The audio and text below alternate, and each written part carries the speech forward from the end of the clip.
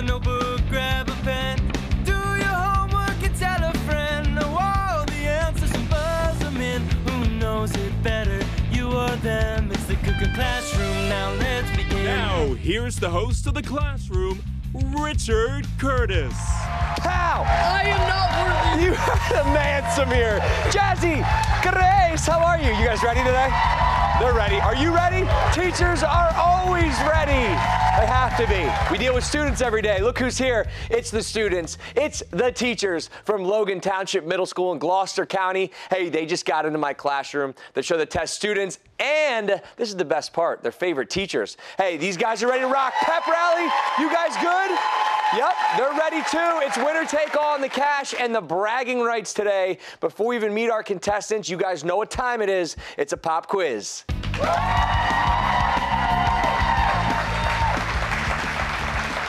All right, middle school, you guys ready to do this? Yeah. Oh my gosh, Samir, I love that. Grab your buzzers. We have 1 minute and 30 seconds on the clock. We're gonna get through as many questions as we can. Each correct answer, guys, 10 points for your team. You buzz in first, just wait until I call your name to answer. If you get it wrong, your team's locked out and the other side's gonna have a chance to buzz in and steal those points. Samir, you're literally bopping around. We are ready to do this thing. This pop quiz starts right now. What two letters are used for the abbreviation for the state of North Dakota? ND. Miss Treadway jumping on it early. ND is right. Nicely done. Which popular children's literature and movie character introduced the word supercalifragilisticexpialidocious into American pop culture? Grace. Mary Poppins? Yeah, Mary Poppins. What is the only number that does not have a reciprocal? Miss Treadway. 0. That's a great guess. That was fantastic. What is the term for a mound or hill of sand formed by the wind, usually along the beach or in a desert?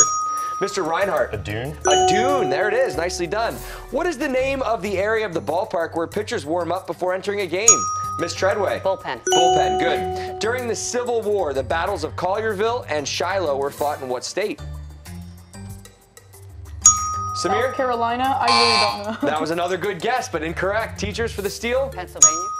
Miss Treadway's going to try to figure out this button thing. Here we go. The answer, Tennessee. What is the loud rumbling or crashing noise heard after lightning strikes? Grace. Thunder? There it is. That sound, extra credit. Here we go.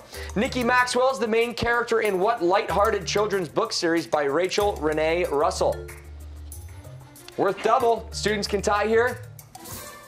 Sorry, guys, we're looking for the Dork Diaries, the greatest title ever. Samantha Parkington, Luciana Vega, Kit Kettridge, and Julie Albright are just a few of the dolls from what famous brand? Miss Denwinger. American Doll? Incorrect. You want to steal, students? Grace? American Girl Doll? American Girl Doll. Missed that all-important girl part. That's it for pop quiz. Teachers, 40 points. Students, 30 points. And we're off to a great start today. It's middle school, and where are they from? That's Logan Township in Logan Township, New Jersey. I think the mascot is a leopard?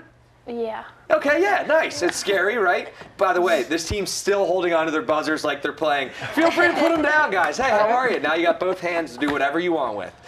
Big day today for you, Grace. 500 is on the line for you and the rest of this team. Where's it going to go? It's going to go to our student council. Ooh, perfect place to put it, and then you can spend it with doing whatever you want, right? 8th grader, guys are called lax bros, so I'm going to call you a lax chick. Okay. Yeah, do you play lacrosse? Yeah. What position and how long have you been playing? I'm usually attack. Nice, so you like to score goals then? Yeah. That's the perfect place to be. But the problem is you get hit with sticks by the defenseman.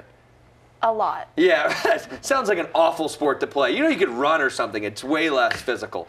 Well, not really. Yeah, that's off. All right, well, good to see you today. Either way, 500 is yours to take if you want it. How cool is this name? Jazzy. And I feel like you just got to walk around just always kind of bob. You're like, I'm name's Jazzy. Nope, no, okay, that's fine. Today we start. 7th grader, guys. She is a basketball star. What positions you play? Shooting guard and sometimes forward. Do you just drain buckets like it's nobody's business? Sometimes. Yeah, I mean, I get it. We have our off days today. Well, Jazzy, your name rocks. Hopefully your game will too today. And Mr. Smiles McGee, there he is. Samir, how are you, man? Good. 7th grader. Yep. And you're a winner. I'm going to call you the dude is an absolute winner. What's been going on with you? You just keep winning this monthly thing you got going on. Vocab Bowl, I'm kind of a nerd. So. Self-proclaimed. That's totally cool. Oh, I just stay on and just master a crap ton of words. Yeah. I don't know if we're allowed to say crap ton on this show, Samir, so we're sorry. never going to.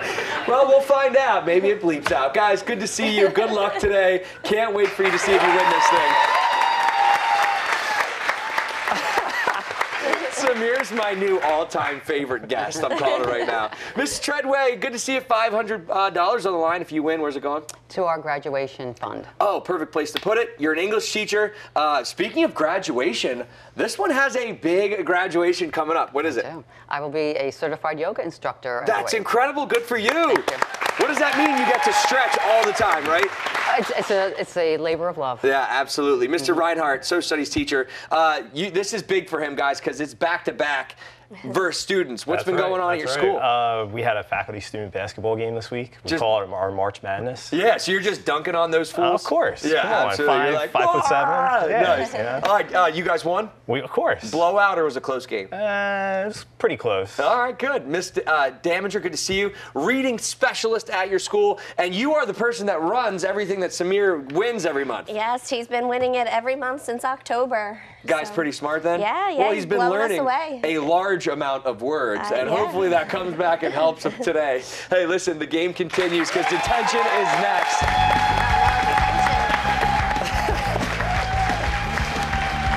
Okay, teams, put your buzzers down. You guys are going to work together here. This is how detention works. I'm going to give the trailing team a category, so students, be ready. We're going to start with you. If you want to, you're going to choose whether you want to play or pass. You choose to play, you answer the question correctly, you get to send your teacher to detention, nothing better. But if you get it wrong, they can send one of you. If you pass, guys, the other team has to answer the question. Same elimination rules apply. You get everyone in detention, you get 40 points. This game is starting right now. Category. Social studies. We have to play. Here we go. 4 of the original 13 colonies were considered the New England colonies. Connecticut, New Hampshire, Massachusetts Bay, and what other colony? You can talk about it. New York. Rhode Island was the right answer. Sorry, guys. Jezzy, Samir, Grace, stay right there because teachers, who's going to detention? Grace. Grace, wow. Miss Treadway says Grace, you gotta go. Oh my God. All right, we continue on. Miss Treadway apparently had something against Grace. She didn't even look at the rest of her team. She just said, I'm going for it. So here we go. Back to you guys. Your category is science. We'll play. Yeah. Okay. Shield, composite, and cinder cones are all types of what?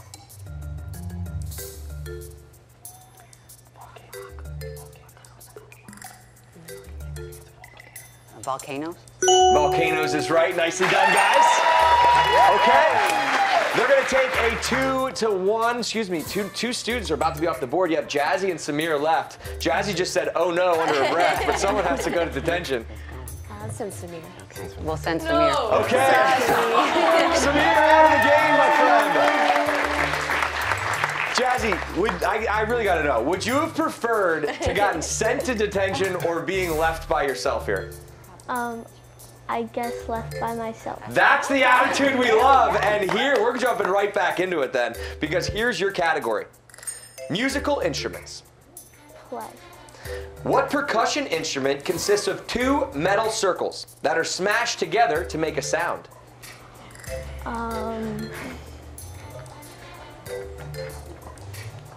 The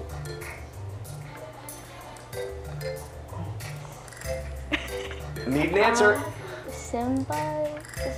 Oh no, you needed an L. She said Simbas. We were looking for symbols. You were this close. Jazzy, I hate to do this to you on a music question, but you got to take your jazzy self over to detention. Teachers win it. 3 students in detention. It was a sweep, bringing their score up to 80 points on the day. 30 for our students. Hey, don't go anywhere because these 3 and those students are going back to study hall when we come back. Guys, whoa, Simba's. She was so close. Right there. Woo, baby. Oh, That's a cool shot. Looking good, ladies. Welcome back to the classroom. Today, you have the students, you have the teachers, and they're from Logan Township Middle School in Gloucester County, and they're going head-to-head. Teachers, slight lead right now. They're leading 80 points to the students 30, but it's anybody's game. The books are away, and now we need to start to study, so we're all headed to study hall.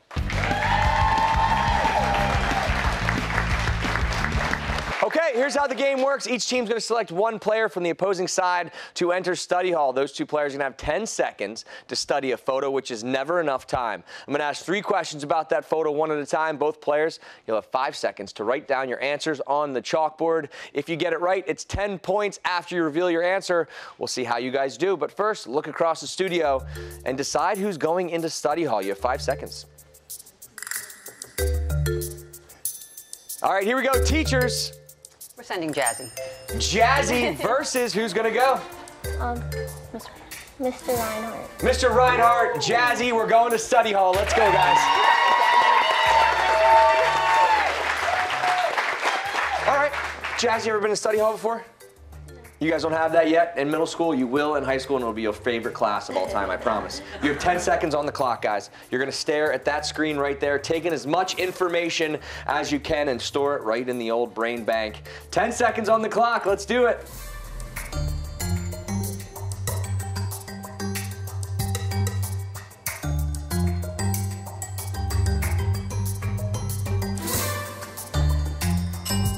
Okay, picture down. Wow. All right, well, good luck. That's a busy one. 5 seconds to write down your answers. Uncap your pens, friends. And here we go. According to the box, how many Disney durables can you collect?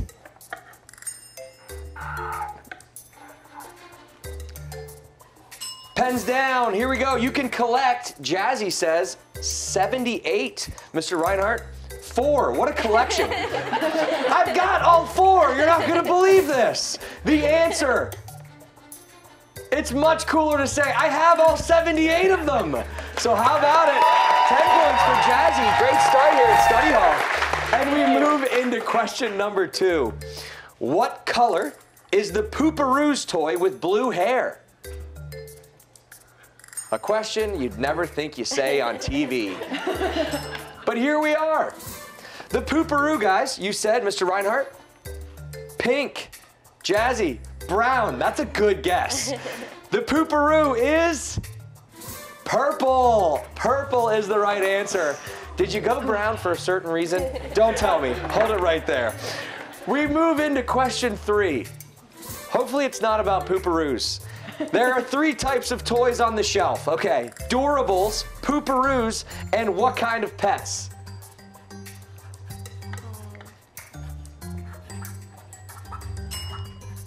Here we go. Pens down. Mr. Reinhardt, you said? Jazzy? It's gonna be like Hatchimals. Hatchimals. I love those. The correct answer? Twisty Pets is right. There you go. How about Mr. Reinhardt grabs another 10 points there. 90 points now. The Hatchimals were a good idea, but that's going to get you to 40. Hey, we're not done yet. Study hall may be over, but we're gearing up for the final exam. The ClassH-Room is still in session when we come back. And I promise, no more Pooparoos.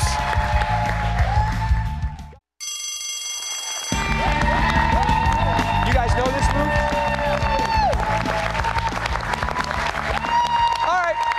I gotta work on my moves. These are getting worse every show. Welcome back to the classroom. Today we have students and teachers from Logan Township Middle School in Gloucester County. That's right. It's middle school in the house today. I got the coolest middle schooler in the world, right? This is Morgan. Morgan, you know these students. They got 40 points on the board. Teachers, they're doubling them up. They got 90. That's a bad double, plus 10, but don't do the math here. You know everybody. Yep. Who's winning this thing? Students, because my best friend's on there. Her name's Jazzy, and she's awesome and really smart. Whoa, okay.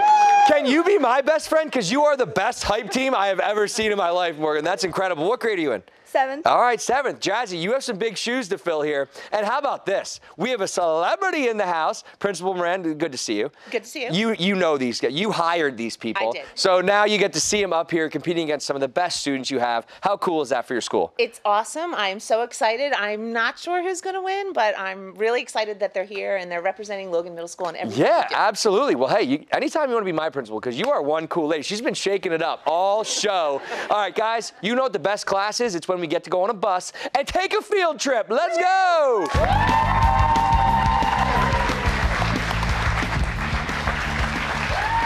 All right, guys, the bus is waiting, so grab your buzzers. Today, we're taking a field trip.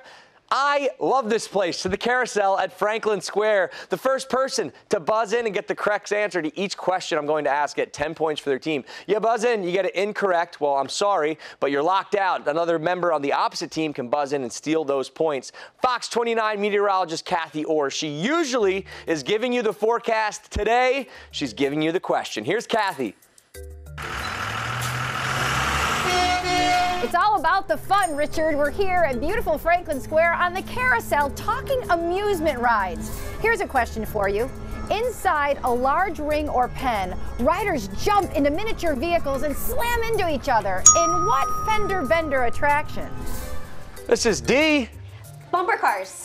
Bumper cars, Dodge 'em cars, we'll accept it.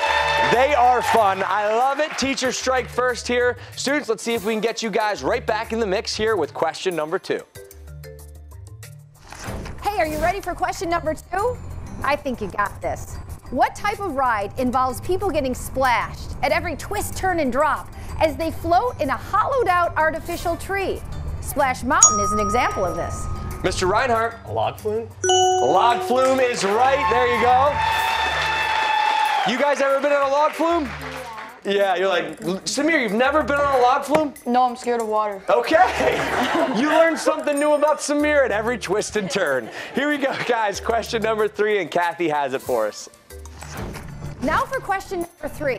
What type of thrill-seeking attraction is a railroad track with tight turns and steep slopes where people ride fast in small open cars? King to Ka and Six Flags is one. Jazzy. Roller coasters. We're doing it. Yep, Jazzy splits it up. Morgan, that's your best friend right there, huh? There she is doing well for it, and that's going to wrap up our field trip. Big thanks to Kathy Orr, but let's be honest, that looked like a fun assignment, Kathy. Hey, scores, teachers 110, students with 50. Guys, you're in the mix because both teams have a chance to win 300 points on the board here in our final exam.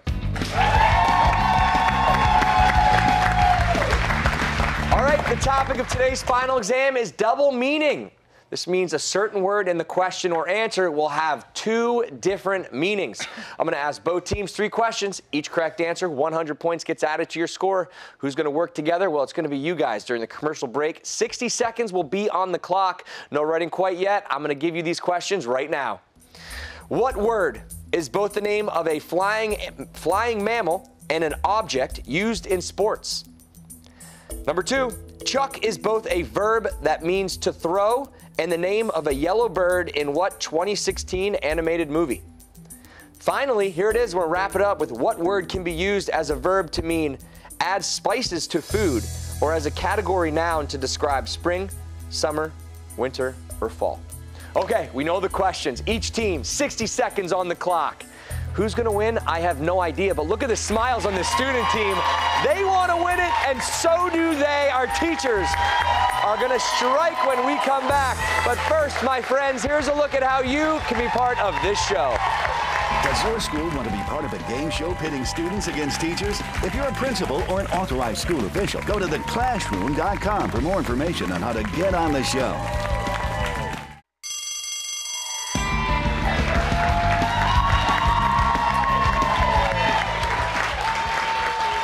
Welcome back into the classroom, everybody. I'm glad you're here because we have the students and teachers from Logan Township Middle School going head-to-head. Teachers in the lead, 110 points to the students, 50. It's anybody's game as we go into our final exam, where we learn the topic today is double meaning. This means a certain word in the question or answer will have two different meanings.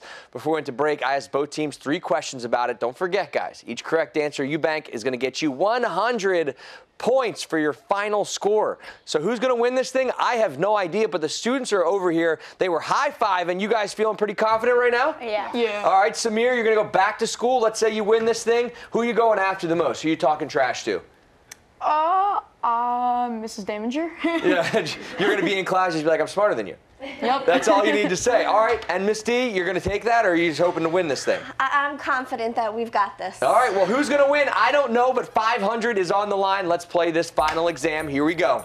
What word is both the name of a flying mammal and an object used in sports?